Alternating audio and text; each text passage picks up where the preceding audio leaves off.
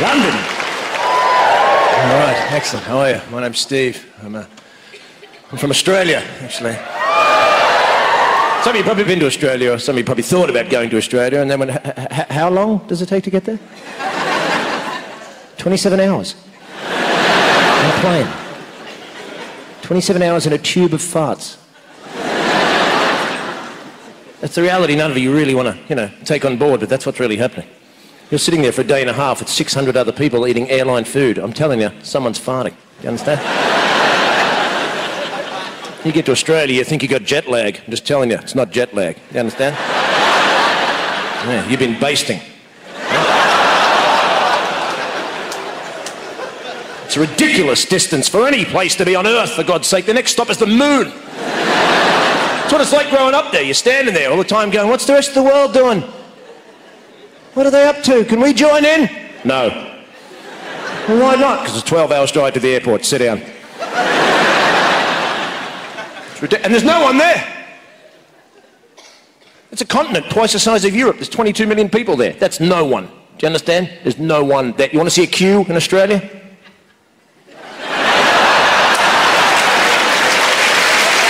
That's it. And they think it's crowded. You know what I'm talking about? And I've been to Mumbai in India.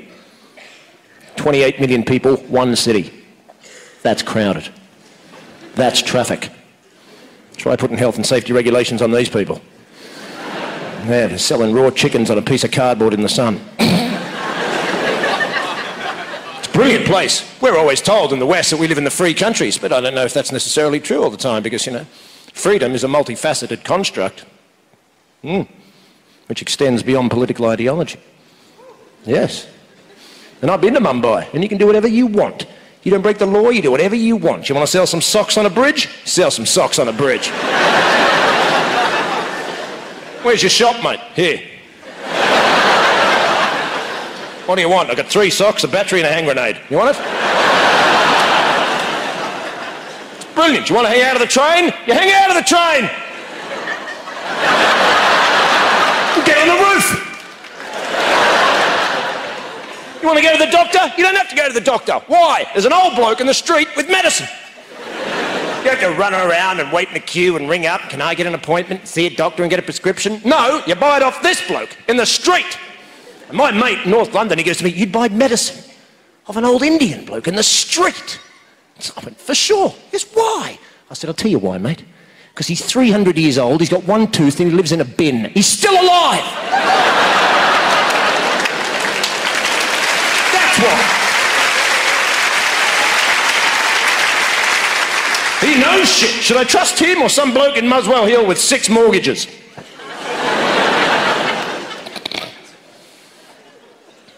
But it's good to be here. Hammersmith Odeon. I know it's the Apollo, but I call it the Odeon because I'm old school. I grew up, Motorhead, no sleep till Hammersmith. No sleep till Hammersmith Odeon, exactly.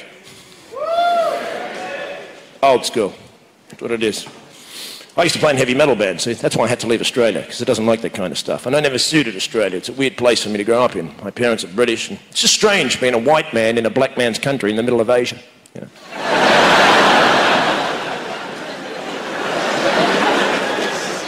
the culture's strange, I never suited it, It's all based around sport and racism. And, I wasn't very good at either of them, I didn't know what to kick, And,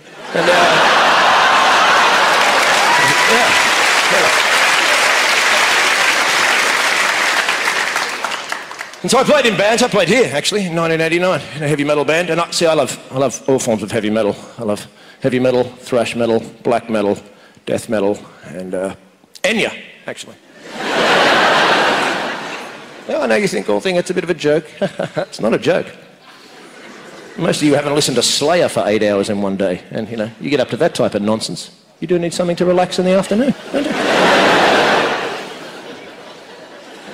And I did that joke in London one night at the Comedy Store, and this big geezer stands up, he goes, I bloody hate Enya.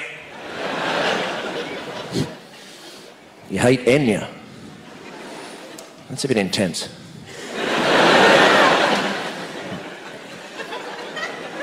George Bush is alive.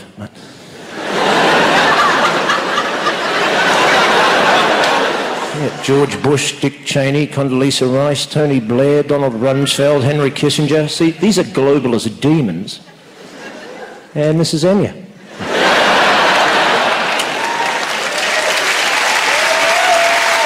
Now I'm talking about.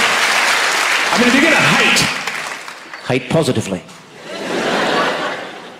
How can you be upset with Enya? Really, it's just silence coloured in. That's all it is, like being upset with a waterfall. Looking at a flower open and go, that's disgusting. And recently, we had a brilliant time. Recently, I just did a comedy gig at a heavy metal festival in Derbyshire called Bloodstock. And to tell you people the truth, I don't even know why they bothered getting comics to do the festival, because what they've done, like most things, have become corporate. They stuck a theme park, like rides, within the confines of the ground so people would have something to do besides bands, right? But that made me think, why did they even bother getting comedians? Because I've got to tell you people, there is nothing funnier than a goth on a dodgem. You understand? Get it?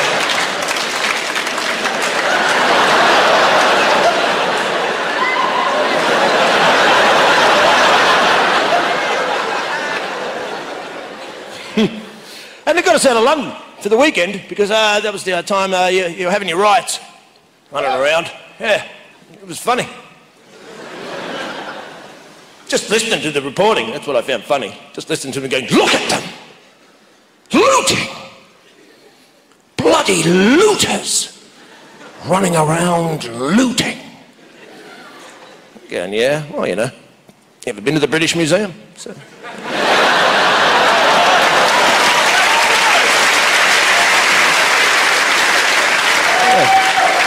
Where'd you get that Sphinx from? Norwich. Is that your pyramid? Yeah, we found it in the Cotswolds. It's under a hedge. Who'd have thought? You were never a museum if you didn't go looting. You come to the British Museum and look at our squirrel exhibit. Put it in the Spitfire, make it look more interesting. You help yourself to a Yorkshire pudding on the way out. There you go. You know what I mean? The lies we're inflicted with in the 21st century, the war on terror to me is the ultimate one. How can you have a war on terror? What are you talking about? This doesn't even make sense. When's this going to end? When they've got the terror. Relax, it's all gone. We're moving on to horror next. And get those goths out of the dodgem for starters. This is insanity. You can't have a war on terror. Are you having a war on terror, are you? That's right. What does war create?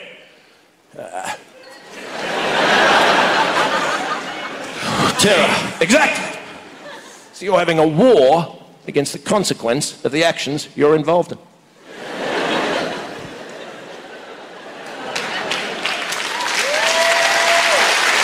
Yeah. But I know. Ours is good terror. It's good, peace, freedom-loving terror, you know. Kind of like terror light, you know. Sort of a diet terror. You know. Sort of I can't believe it's not terror, you know.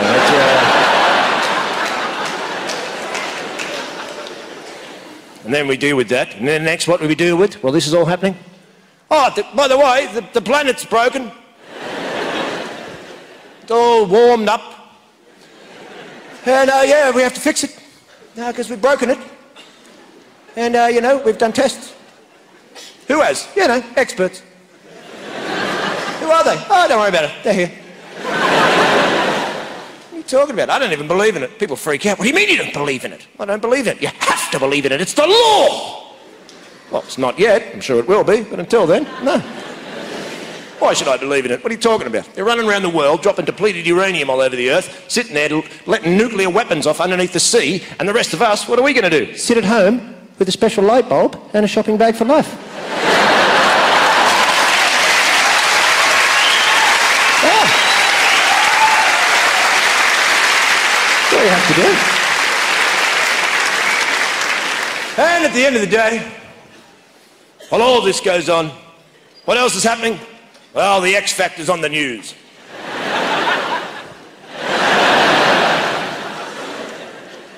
This is not normal.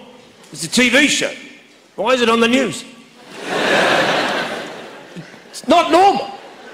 When I grew up, The Price is Right wasn't on the news. No, this is not news. This is rubbish. And I'm here to tell you people, being English, the X Factor, what have you done? You should be ashamed of yourselves.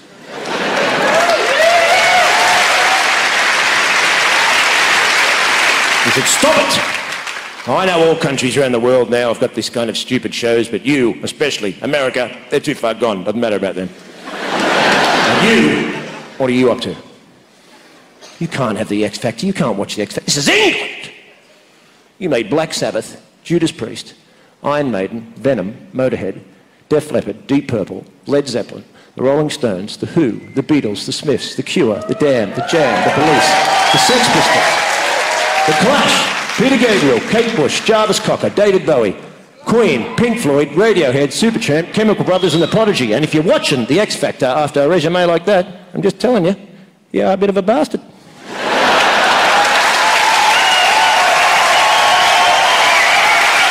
Exactly.